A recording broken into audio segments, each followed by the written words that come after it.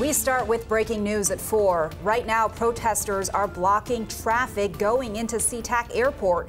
Here is a live look at where the cars are stopped on Airport Expressway. It's right before the exits for arrivals or departures. Over the last 30 minutes, we have watched travelers and airline workers, as you see here, get out of their cars with their luggage and start walking to the airport.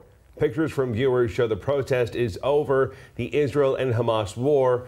The Washington State Patrol tells us that State Route 518 going into the airport is shut down right now, and it's unclear how far that backup is. Right now, there have been 85 delays and 4 cancellations, and that number is expected to climb. Airport officials say if you are heading to the airport tonight, driving is not the best option. Instead, look into light rail or other public transit. And by